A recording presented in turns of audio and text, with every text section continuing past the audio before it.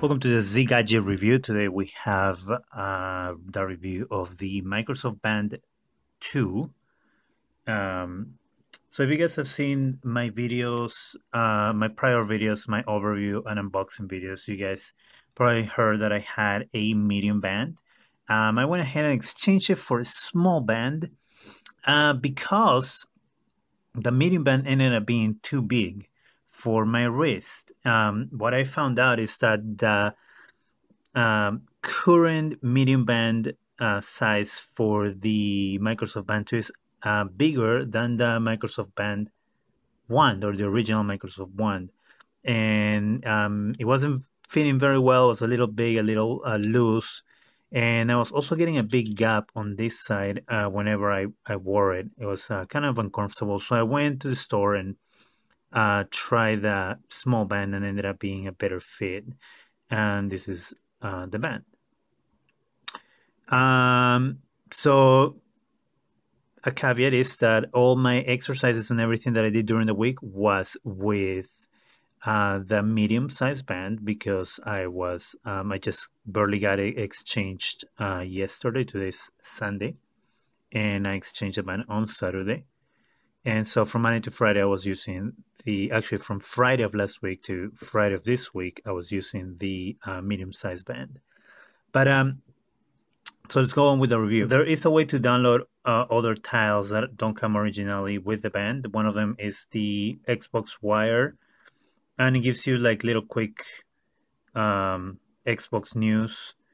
You can press the action button for the band to actually kind of read the news to you in a way. So if you press it here, it will quickly give you a glance of what's on the message.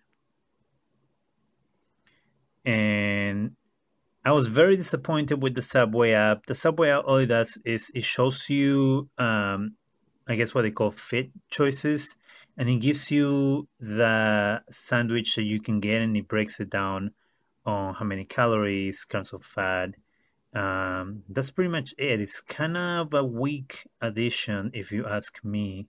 There's really no point of having it. I mean, you can you can buy the food and go to their website and figure out a better detailed nutrition facts on the sandwich that you're buying than what you get here. Now,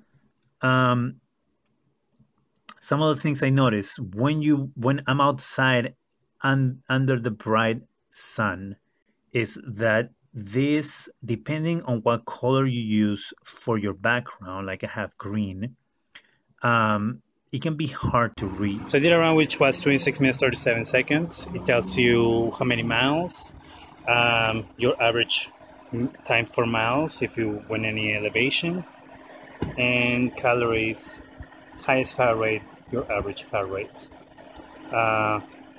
A tip, so you don't have to wait for your GPS to catch on when you're ready to run. You can put it as you're stretching or anything, and just press the button here, and it'll start searching for GPS, which will save you some time.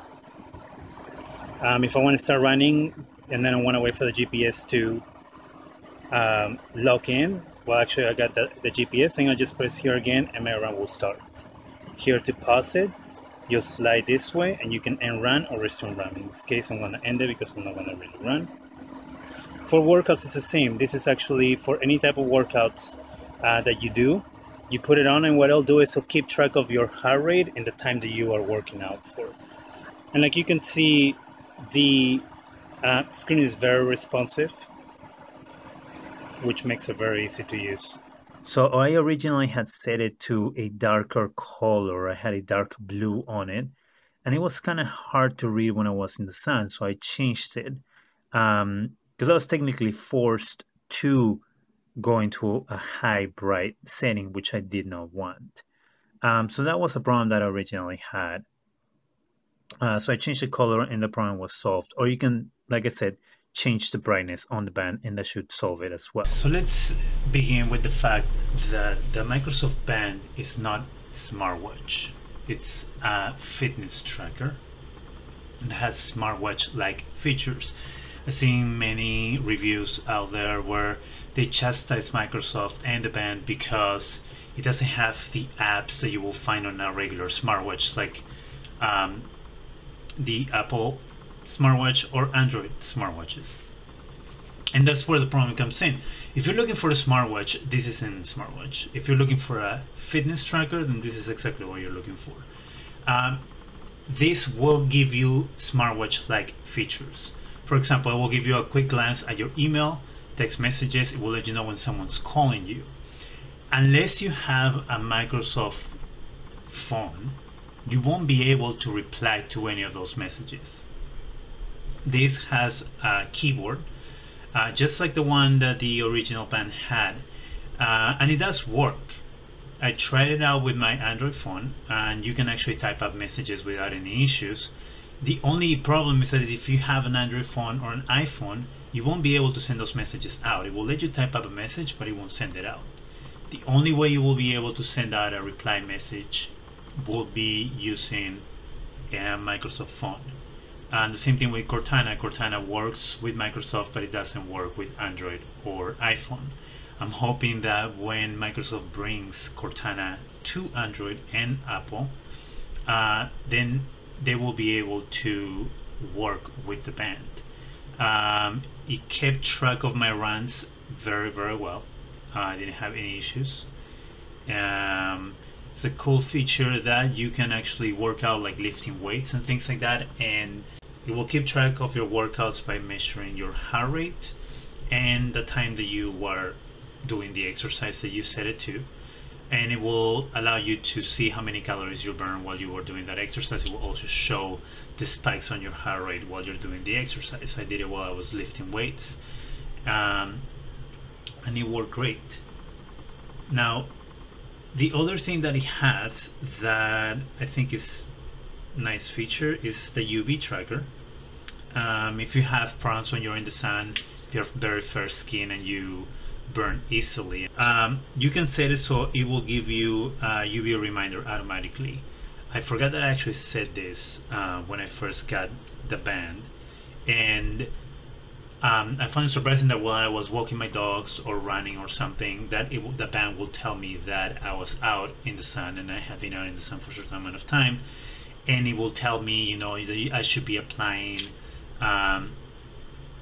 sunblock certain amount of time, for certain periods.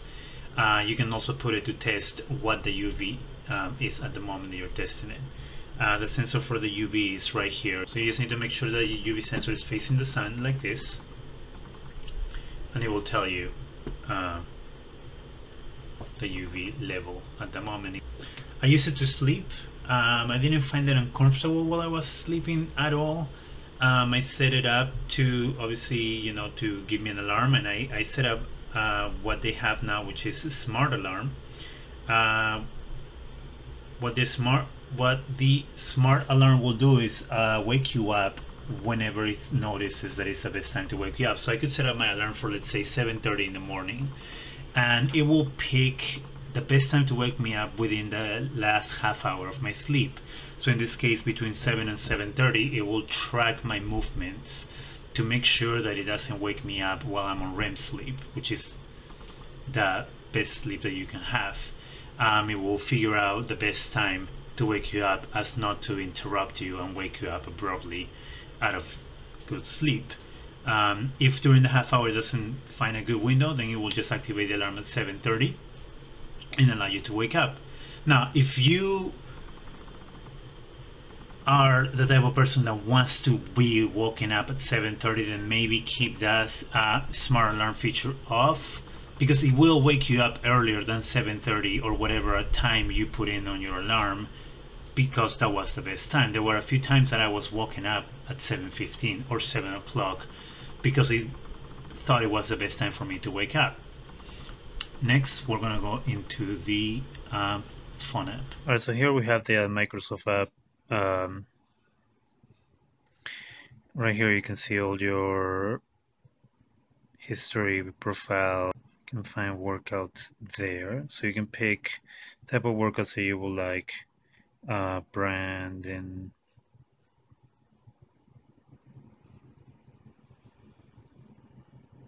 so you have Microsoft Shape, Men's Fitness, Gold's Gyms, Muscle Fitness, Benchmark Wood, and Starting Strength. So for example, if I want a Muscle and Fitness workout, you will go here.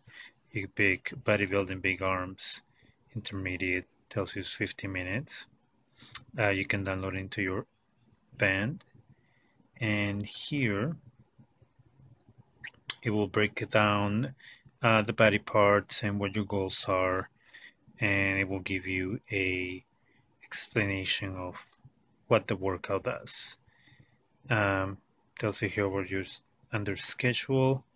It will tell you the workout. So week 1 you work out, then 2, 3 rest, and you work out again, then 5, 6, 7 rest. So you work out twice a week in this plan.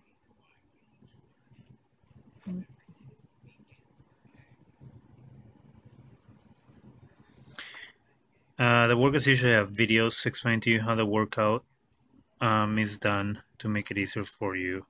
Then they have their feature workouts right here. Let's find a course. If you like golfing, you can find a golf course.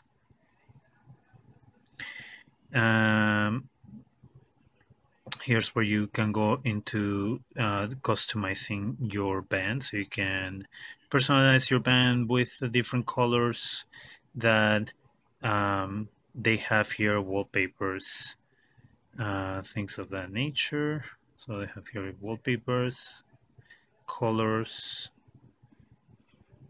and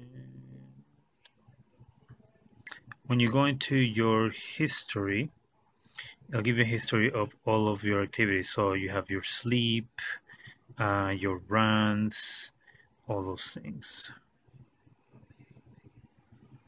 So let's see here if we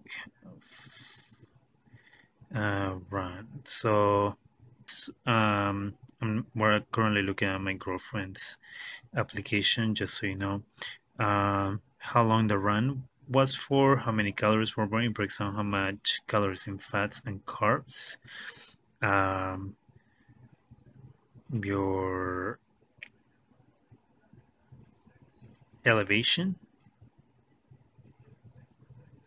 your split, your average pace, average heart rate, your ending heart rate, and it gives you your peak and lowest.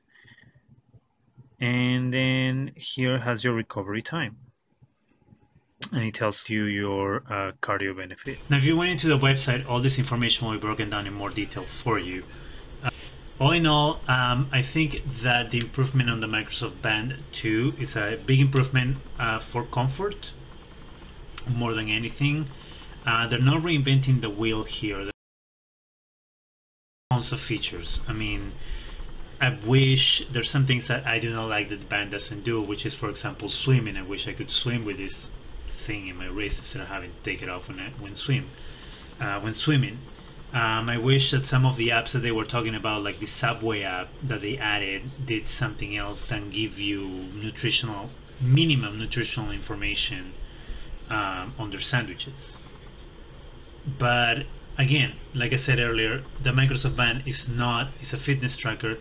It's not a smartwatch. If you're looking for a smartwatch, then you should probably go with an Android watch or the Apple smartwatch. And if you're looking for a good, complete fitness tracker that is going to give you a lot of information, that is going to be comfortable to wear, and that gives Fitbit a run for its money, I will go with the Microsoft Band. It is $250, but it's worth it, in my opinion. I also wish that Microsoft will get rid of these buttons right here, because the screen is good enough and responsive enough to do a good job at just using it, as a touch screen device. I do not understand why they feel that they need the extra buttons down here. Maybe it's because of how the operating system is set up. But I wish that it's in this iteration that they would have gotten rid of the buttons. It would have been better, and I think it would have helped making the device good for swimming, water resistant. If you are a person who runs, if you're a person who does weights, if you're a person who works out, my recommendation is to get this. If you're looking for something that's just going to track your steps and that's pretty much all you care about, then I will say stick with the Fitbit. It's a lot cheaper if you're looking to go an extra step and to look for something that's going to allow you to work out and to give you incentive to working out. I will go with the Microsoft Band.